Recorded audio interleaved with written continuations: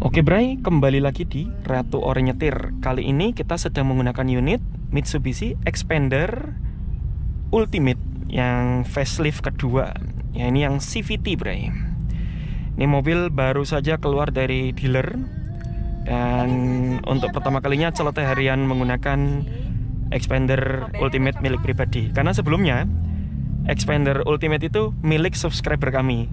Dan kebetulan warna tipe sama semuanya, hanya saja beda nick ya, VIN kodenya ini 2022. Kalau yang milik subscriber kami 2021. Oh, saya baru sadar yang baru ini, yang facelift kedua itu sudah auto lock Bray. Gitu Bray. Sudah auto lock di kecepatan 20 kira-kira tadi ya. Sekarang kita pakai brake hold, auto hold, nyalakan, injek rem penuh. Sudah aktif ya.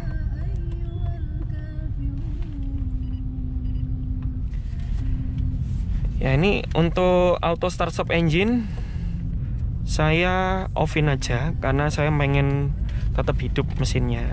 Wah, ini joknya lembut sekali kainnya. Biasanya kita beli mobil itu mesti dapat sarung jok. Yang ini original fabric ya. Kalau dinaikin enak, nyaman. Resikonya cepat kotor jelas. Gitu. Kalau yang di dashboard ini dia kulit, jadi gampang dibersihkan kalau yang kulit ya. Tapi kalau yang fabric itu harus di salon kalau mau bersihkan. Bahasanya di salon. Maksudnya lebih repot. Tentu saja lebih mewah ya, Bre. Dan di mobil ini sudah dilengkapi kaca film SKKB samping kanan kiri belakang, termasuk full depan. Gitu loh Bray. Udah mendung aja nih. Ini kalau hujan semoga berkah ya Bray. Semoga hujan. Masuk deh, toel gas, holdnya putus. Oh, jadi saya baru ingat kalau holdnya ready, hanya siap, dia putih. Tapi kalau kita injek penuh, holdnya jadi hijau. Disitulah peran hold aktif Bray. Gitu loh Bray. Ya, setelah kita berkendara sebentar di jalan yang tidak rata tadi, sangat terasa bahwa perbedaan suspensi dengan yang versi pre-facelift. Pre-facelift itu mentul-mentul empuk. Yang ini ribonnya cuma sekali. Ya, tergolong empuk. Jadi kalau buat luar kota ini mestinya lebih nggak pusing. Dan surprisingly naik ini berasa tinggi sekali. Seolah-olah kayak bawa SUV. Nggak sedang bawa MPV gitu loh Bray. Untuk klaksonnya mirip banget dengan Nissan Grand Livina dual tone. Mungkin karena satu aliansi ya Bray.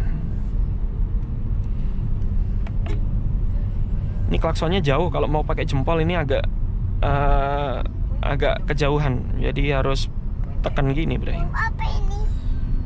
Gitu loh Bray. Untuk remnya feelingnya mahal, padat banget remnya ini. Kalau pemula bawa mobil ini pasti seneng nih, rasa remnya padat, tidak kopong.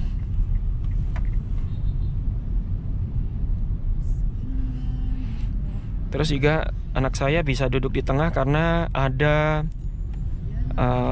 konsol tengah yang tinggi. Beda dengan Xpander yang lama. Itu kan konsol tengahnya pendek ya. Jadi buat duduk itu kurang nyaman. Yang ini nyaman sekali. Pak, itu Xpander.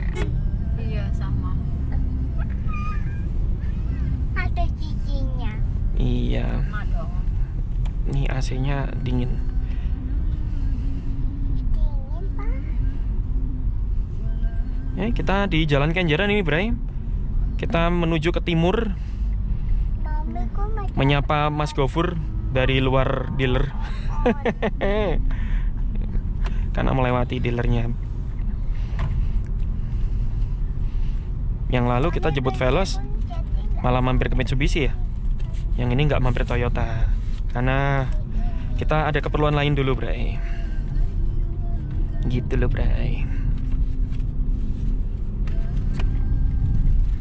Untuk suara sein ini saya dapat defaultnya seperti itu.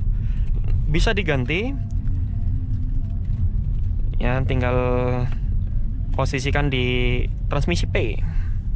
Jadi bunyinya nanti bisa kita atur seperti Ultraman yang mau sekarat. Mami dikasih ini, Mami. Ada ayam Kak. Coba ayam Kak. Wah, nyaman banget, Bray. Kedap banget ya, Bray. Kita coba buka kaca. Ya, di luar bising-bising, kita tutup. Bahkan suara kolong nggak ada. Luar biasa.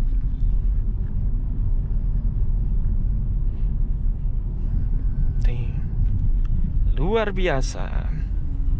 Suara truk itu mungkin nggak terdengar di kamera ya. Padahal truk ini suaranya kenceng. Siap mulai. Saya mau buka kaca tapi bau. Ini kan bawa ayam negeri. Iya. Ayam negeri. Mau dibeli. Betul sekali. Bukan ayam sipil. Ayam kampung, Bray, sebutannya, bukan ayam sipil.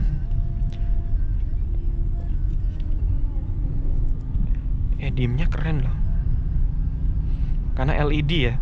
Jadi tembakannya itu mantep banget.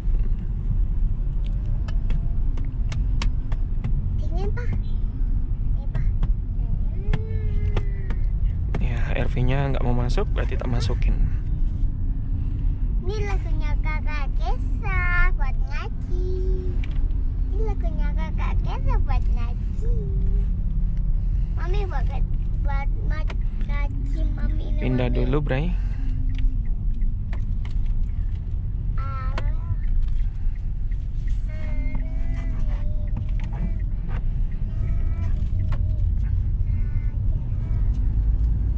Holdnya biarkan aktif ya.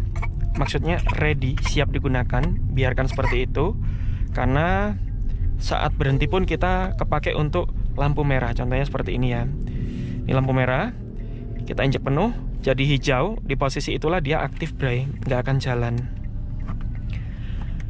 Kalau kita tujuannya untuk parkir kan stop and go tuh. Maju berhenti. Jangan aktifin hold. Nanti saat mobil kita berhenti, dia berhenti gak mau jalan, harus digas. Nah, saat ngegas itu resikonya mobil nyundul, maju, bahaya. Jadi kita gunakan dengan bijak, Bray. Kita gunakan saat nunggu macet-macetan seperti ini. Mau di netral, mau di D, bebas. Ini saya suka dari tuas transmisinya, mirip dengan Pajero Sport. Artinya tanpa beli Pajero Sport, kita sudah merasakan di Xpander ini, Bray. Gitu loh, Bray. Ya, tombol AC-nya keren kalau dibanding yang lama. Modenya ada mode kaki. Ini kaki saya sedang lembab, kita setel. Semoga tidak bau kaki. Terus ini yang hilang ya, tombol ini dummy. Padahal di depan itu ada lubang AC. Mestinya kalau kita klik, AC-nya mendinginkan kaca. Apabila terjadi ngembun di kaca. Begitu loh, Bray.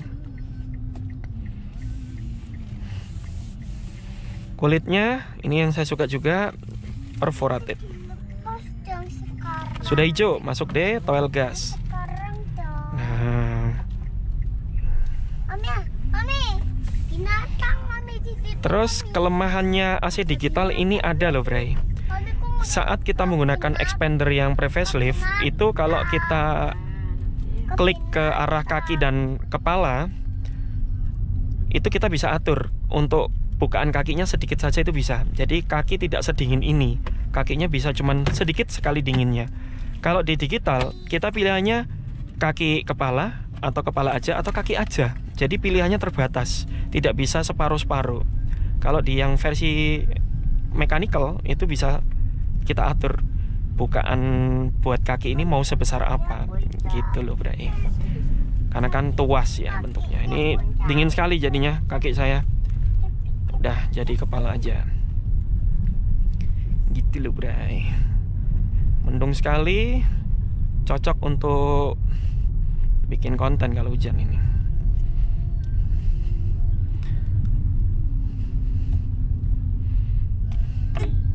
Ini klaksonnya menarik. Semenjak facelift pertama, klakson Xpander itu sudah seperti ini, Bray.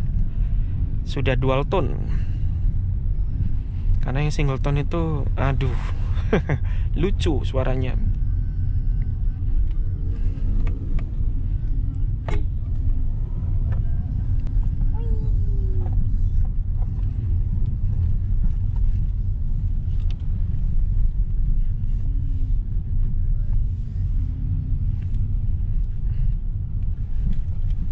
Wah, kita dihempaskan itu ribonnya tidak bolak-balik, sekali aja. Ini kita nyalakan lampu kota, otomatis langsung meredup baik monitor, MID, speedometer gitu, Bray. Wede, nyantai bener, Bu. Oke, Bray, jadi kurang lebih begitu loh, Bray, kesan pertama Selamat harian dengan Mitsubishi Xpander facelift kedua. Semoga video ini bermanfaat bagi Anda semua. Terima kasih sudah menonton dan sampai jumpa di video berikutnya. Goodbye.